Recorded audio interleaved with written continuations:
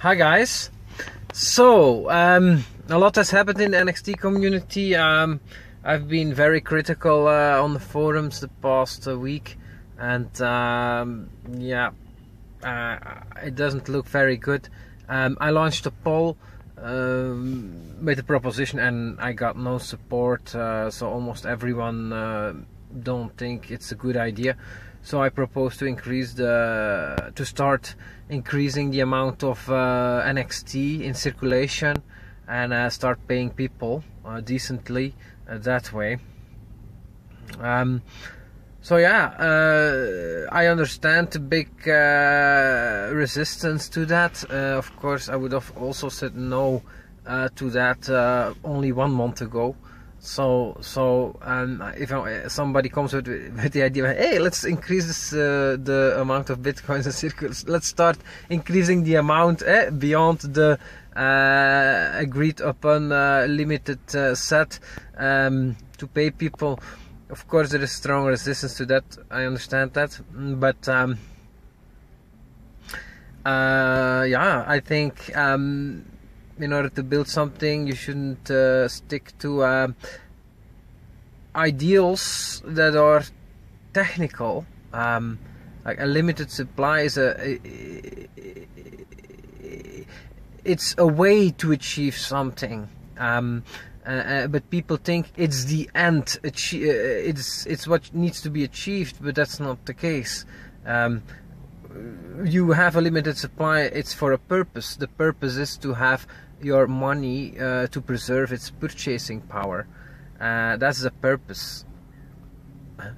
So that's why people from Austrian Economics School and seemingly a lot of people in the NXT community believe that's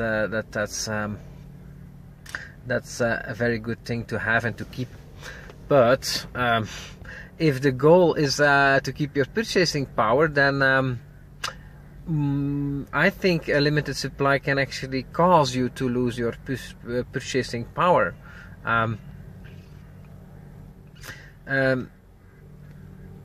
Because, you know, we're in a new environment here, a free market of currencies.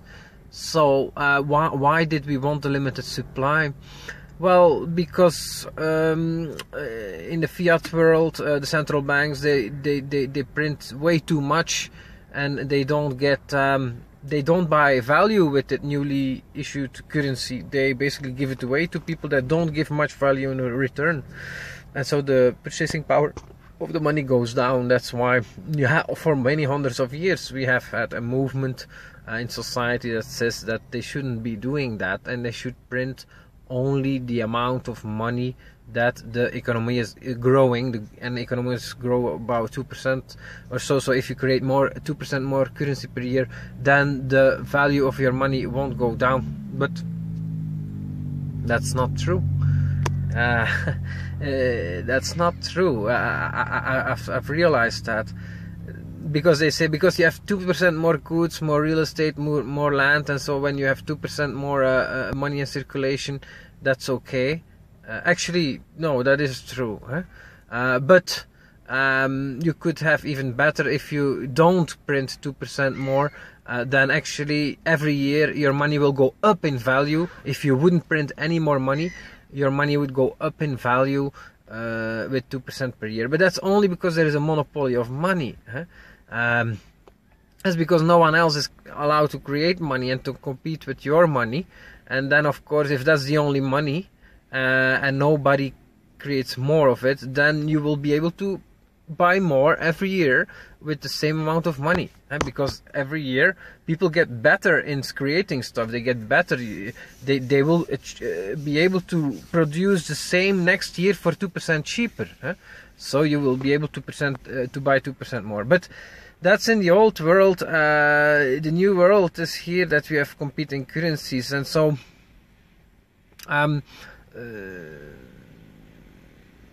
then a currency becomes much more like a stock. The currency, the value of the currency will depend on how many people use it. because in a monopoly everybody uses it and continues to use it, but in a free market that's not the case. It will go up or down, and so if people lose interest in holding that currency, and if it's a limited supply, then the value will go down. People value it less. Less people value it, and so so if that limited supply causes people to use it less and less, or causes it to not be able to, then the value will go down, even though it's a limited supply. And but what I think is the problem with NXT, I've explained it in length on the forums, is and with Bitcoin too, is that because it's a limited supply, the developers, they don't get paid directly from the currency or from the fees that the currency is generating, or from the amount of, or from newly issued coins, and so they must find income elsewhere, and so they start working for companies that don't have the interest of the coin holders at heart, and the developers are not financially like making money. Whether the amount of users is going up or down, that doesn't matter for them. They are not coin holders. They make their money in a different way, and I don't think that's a good situation. That's really not a good situation. People protect that kind of business model by referring to the open source world, where Linux is also developed, for example, with different companies around it trying to make money on it, but the core is developed open source, and nobody makes money on that, and the developers are paid by companies. But the problem is Linux doesn't have shareholders, doesn't have coin holders, but the currency does. So it's very important that the coin holders make profit, that the value of the coin goes up. Of course, if you don't think that's the case, well, then we differ in opinion, and strongly in opinion. There's no use to talk with each other, but I think the value of the currency should go up. Based on the success of the currency, based on how the currency succeeds in getting adopted, in being valued, the currency should go up in value. And so I want people and developers and marketeers that are directly profiting from that, if they do that job good.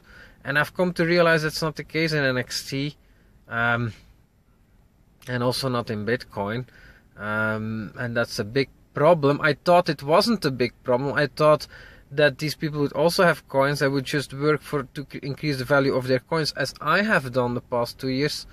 But no, they some do, others don't. But it's understandable that that doesn't work. I mean, you can't ask people to pay to get shares in the company, and then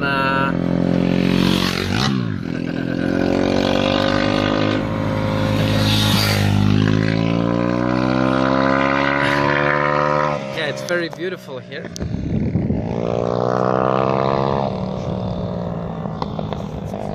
Well, for Belgian norms, it's very beautiful here. It's industrial and actually not that clean, but oh well. So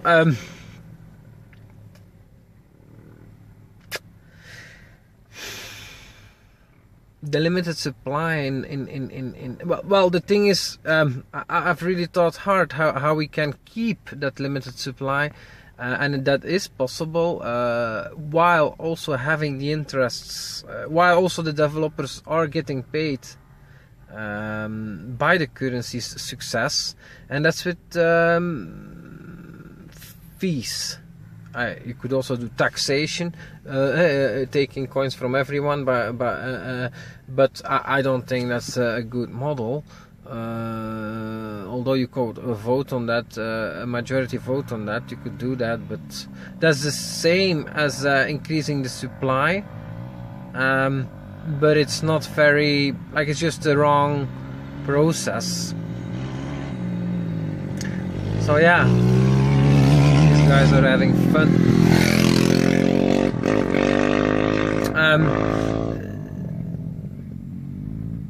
I think companies have already for us shown how you do this. They just create new shares and they give that to investors that put money in the company, or they give that to attract talent, that enters the company, or as bonuses. They issue new shares, but they make sure that with every issuance it's a profitable deal, that they get more value in return than they give. That's a very good model. Of course they could say, no, let's take shares from all shareholders and give that to the investor, but that's not necessary. You can just create more. But it's the same effect. Of course, you dilute shareholders, but if you get enough value or more value in return, they make a profit. So for a currency, you can do that. You can also try to charge fees, which I was proposing 2-3 weeks ago. Let's start to ask smart fees on the network in the currency, and Bitcoin is starting to do that, asking a lot more fees for its transactions. NXT could start to do that too, but thinking more about it, I don't think it's the right model. I'm thinking about the startups during the internet boom. I think we have something similar going on today for currencies. It's a new market, and so what you saw was that, with the exception of a few, most business models chose to offer their services for free, and only later started to offer extra services only when they had the network effect in their favor, and when they had strong network effect, and then they would start focusing on making money and implementing a business model and either offer advertising or premium services to pay. So I'm thinking about YouTube, Google, these kind of things, Facebook. eBay is an exception, but that was able to charge fees from the start, but most do a free model. Yeah, for us there is strong resistance in NXT community, even for a 1 NXT fee per transaction. So I think we could improve our network by actually asking no fees, and if we indeed start paying people with issuing currency, then we could do that, which I think would be a very good step in the right direction. I'm not talking about technical details, I'm focused on business models. Of course, when you offer free stuff and it's successful, you get all kind of technical challenges, but I think the programming should be not leading how things are done, but there should be an interaction between what's best for the business model, what's technically possible as a programmer, and then you pick something. But the way NXT currently is going is it's just the programming deciding, making all decisions about what fees to implement and what business model to realize, and I don't agree with that any longer. So yeah, for me, I don't think it's. I think it's been a real big mistake to change from the copyright model, from a MIT license to a GPL license. That happened 6 months ago or so, and that changed the interests of coin holders and developers. Suddenly, developers had a copyright to sell, had the copyright, and were able to sell private licenses for money. And of course, that's what's the big business opportunity here. They think, I don't think that, but they think that. They're just looking short term, in my opinion. As I mentioned in the other video, in the internet boom, everybody wants a website. So if you start building websites, you make money immediately, and you don't have to do the difficult thing, which is to really create an innovating internet business. And the same is happening today with NXT. A lot of companies approach developers and also the NXT Foundation and they want their own private blockchain, and so they want to make money that way. And for me, I can't trust the design anymore of Jean-Luc, because I have the impression it starts to really influence how he is designing NXT, focusing fully on scaling, while the blockchain is basically, the public blockchain is dying in users. He's gonna update the software to scale. I know I am having a very different opinion here. It is indeed something that's hot in the cryptocurrency world. Yeah,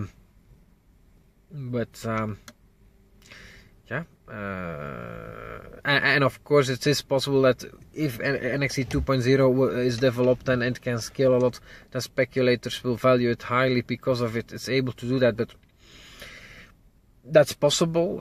But I'm not seeing it anymore. What is clearly interesting is if they have the copyright, is that of course it should scale. They can't sell like these companies that want to pay serious money to have a private blockchain. They are probably banks or big institutions that want a lot of transactions per second to be possible. So for them it's probably very important to scale it up. But for the public blockchain, we have so many other challenges that we need to first handle.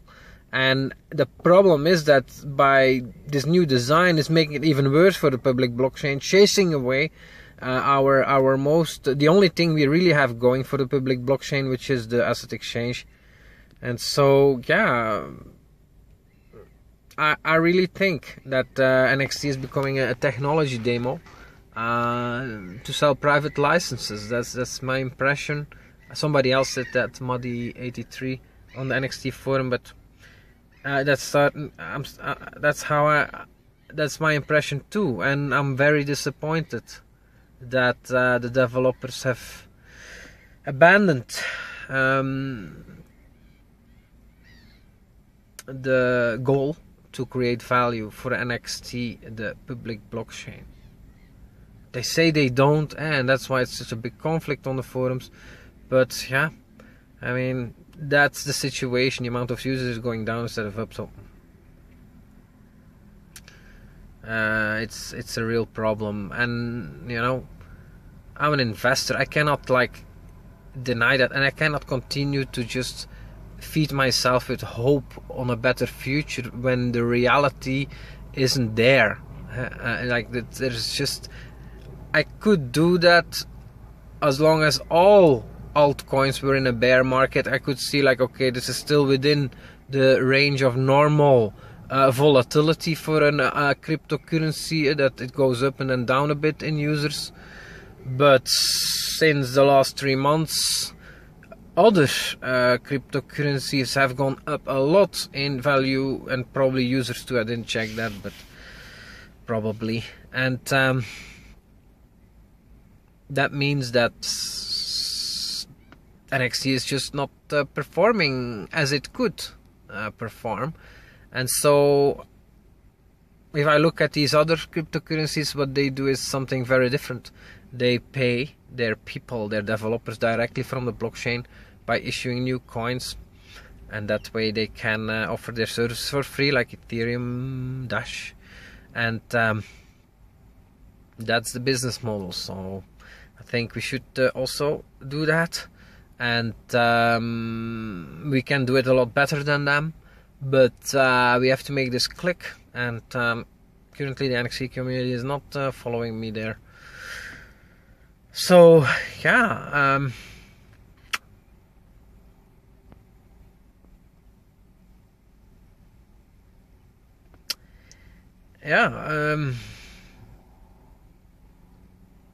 I think I want to realize my goal, and that is to make cryptocurrency popular, that the common man can use it. And I thought NXT was the right direction, better than Bitcoin, but and it has of course advantages. It's much cheaper to secure the network. It's much more safe, but you need so much more to make success with the common man. And even Bitcoin won't achieve that due to a lack of a business model. And I don't think, well, I think something like Dash is actually doing a much better job. Maybe Monero too, I don't know, I haven't studied that in depth, but I know Dash has an inflation and pays everybody from this inflation. That's already a lot better, but I think we can make it a lot better than that too. But yeah, I'm interested to start my own coin. I'm thinking about that, and I would do. What I also like about Dash is they have a voting procedure. So they vote. So in a more decentralized way, what people and what projects get funding and what not. So I like that very much.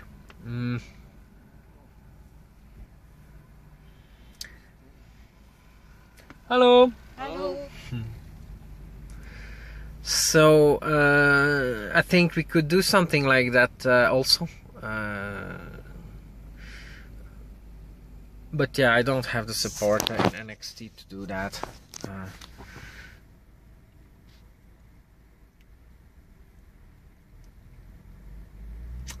I'm thinking what else I can say. I'm of course a little bit sad about the fights going on that I have started and that I also but yeah, I haven't really succeeded in the only for NXT what's happening is that most people support NXT 2.0 being developed, but most people don't support that there is an ICO being done. So they are now a little bit stuck because they do need funding in the long term to start paying devs decently. And I'm also not willing to cooperate with that for right now and to vote for funding for an ICO, which means diluting my ownership and giving serious funding to the developers just like that and getting nothing in exchange. No, because I really don't think they have treated us well, the coin holders. Okay, they developed a lot of software, that's true, but they took the copyright and gave it to themselves. Now they build a business on that. That's really not nice.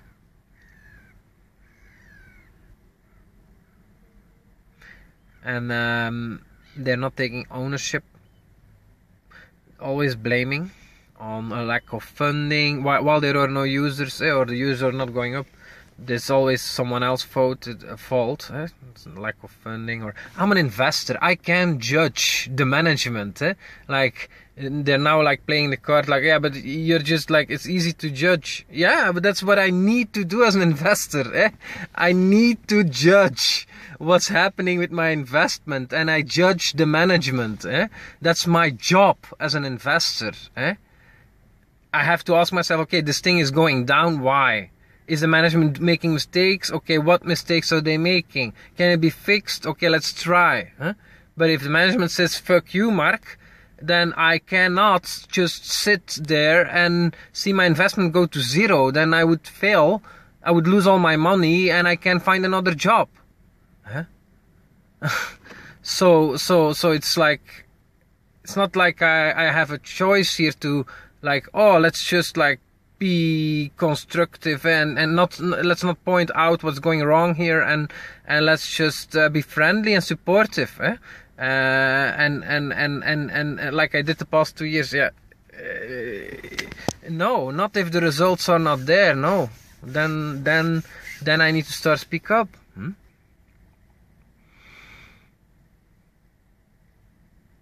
So I'm okay to give them funding or to help to give them funding, but I want that the decision makers start to make other decisions, and I don't trust them to make other decisions because they are not taking responsibility for the wrong decisions they took, and they have other interests than the coin holders. So funding in exchange for control. So what I propose is, okay, I control to issue more currency. Okay, they don't want that. What I propose now is then, okay, let's do an ICO. I will cooperate with that, but the funds received are spent based on what the coin holders vote, and not what Jean-Luc or Bas want, but what the coin holders vote and nothing else. So I'm willing to cooperate with that. And I think much better decisions will be made then that are in the interests, that the money is spent only in the interests of developing, attracting users to the public blockchain. And that's what I want to do. And then if Jean-Luc and Bas are working on that, they get funded, and otherwise not.